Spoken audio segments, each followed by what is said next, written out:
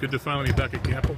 Yeah, it seems like we haven't been here for the longest, so it's good to be back here. I know the students is back and they're getting ready for their second semester, their spring semester, so we need them to come out and give us that crowd and that passion that they always bring and give us that little extra boost.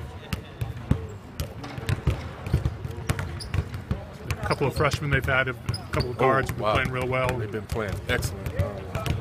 Taylor's been Rookie of the Week 3 times, and Goodwin has had 30-point games. Both of them had 30-point games.